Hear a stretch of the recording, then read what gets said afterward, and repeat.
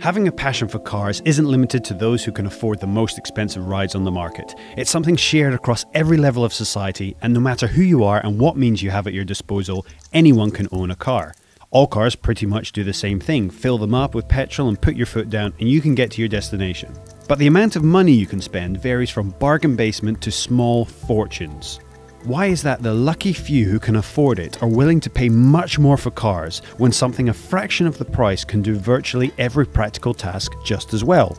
Really, we all know the answer. A car is something to be seen in. We use it not only as an expression of our own personalities, but in the case of the priciest of vehicles, it's evidence of wealth and status. Humans aren't equipped with peacock-like tails or tusks, antlers, or any of the other devices used in the animal kingdom to denote dominant specimens. We have cars. And if you're trying to seem like someone of note, an expensive car is a good place to start. But are you getting something that's worth the amount it's costing? Fashion, food, art, these are all examples of items that can cost an absolute fortune without necessarily being better than the cheaper instances of the same thing. A painting sold at auction for $50,000 didn't take the painter longer to make or tell a deeper truth than the painting thrown in escaping a house clearing. It's subjective. What's worth a huge amount and what's worthless are merely an opinion apart. But is the same thing true with cars? If you're paying top dollar, are you getting something that only has subjective value, or are you getting something truly special? Research shows that when a product being offered to someone is very expensive and that person is told it is expensive, our brains actually prepare our bodies for the experience of pleasure. This can trick those people who have paid £60 for a bowl of soup that they've made a wise decision. The only way of testing if the same applies to cars is to take something out that cost the equivalent of a house to buy when it was new. So we went to the Classic Car Club in London to borrow their 1973 Rolls-Royce Corniche to see if it would have been money well spent.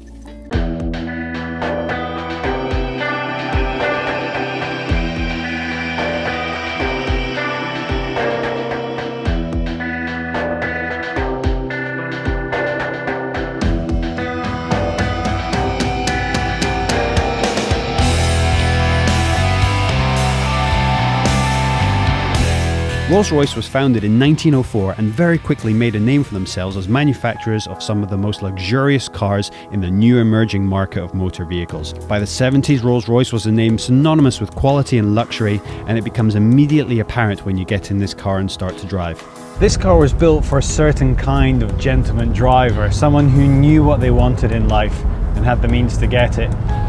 It's not meant for racing, it's not meant for speed, it's not meant for acceleration. The comfort it's built for, the luxury it's built for, the ease of driving, it's completely different to any other manufacturer's aim in life.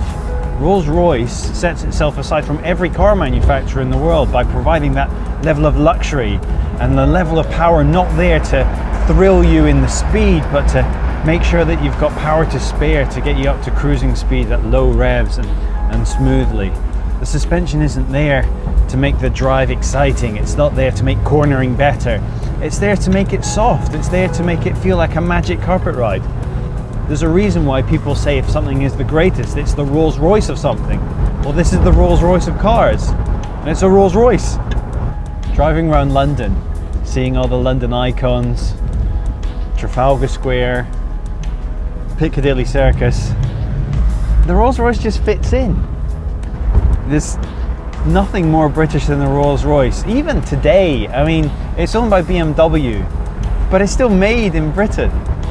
It's still British passion that goes into it, and people still feel when they're buying a Rolls-Royce that they're buying a piece of Britain. More than any other car with any other country, the Rolls-Royce sums up the best of what Britain has to offer. I can't think of any other brand that does that for their country. If you see a Rolls-Royce driving around town, you see people looking in the windows going, is that someone I should be paying attention to? Is that a famous person? Quite clearly in this case the answer is a resounding no. But it's nice to pretend.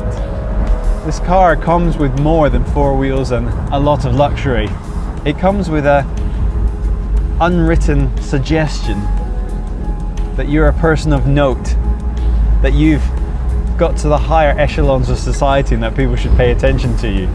But where does this feeling come from? Is it purely brought on by the legacy of the Rolls-Royce name? Because we're brought up knowing that Rolls-Royce is the pinnacle of automotive excess, do our minds tell us that this is how we should be feeling when we get behind the wheel? Or is there genuinely something better about this car that justifies the owner's sense of pride? A clue to this is in the age of the car. The fact that this car has survived for 40 years is of course down to a combination of the original build quality and how well it's been maintained, but the fact that it still drives so smoothly makes you feel like it hasn't lost an ounce of comfort or performance to the sands of time. It's doubly impressive when you consider the circumstances that were present at Rolls-Royce when this car was built. 1973, the year that this car is from, was a difficult time for Rolls-Royce. They'd been nationalised 2 years earlier because they'd gone broke trying to develop a particular jet engine, and the government that bailed them out had split them into two separate companies, the Rolls-Royce that builds cars and the Rolls-Royce that builds plane engines. Even while the British motoring industry was going through incredibly difficult times, Rolls-Royce still managed to make some really great cars, and this is just an example of how in adversity you can still do some amazing stuff. The effort that goes into making one of these, the detail, is unheard of. The image Rolls-Royce created for itself is unique. There are no sportier models, there's no low-end options, just full-on luxury. For most of its existence, Rolls-Royce owned Bentley, and the moment Bentley broke free, when Volkswagen Group took over, it reinvented itself. The Bentley Continental GT is a far more sporty car, aggressive car. Rolls-Royce has never had any interest in changing. Why would they need to change? The world has changed around it, but the demand for Rolls-Royces is as high as ever. The new emerging China market loves them. The British engineering, the British class, it's not something that can be replicated or duplicated. It's not something that can be borrowed or be used to inspire something else. There's just something about the way these cars get put together that's just British.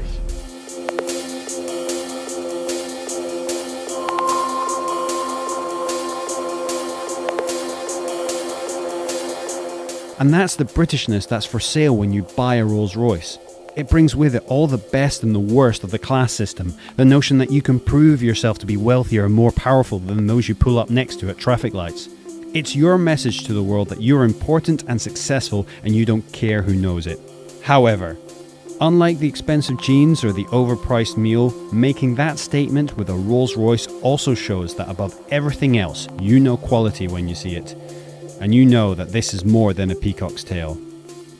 It's a magic carpet.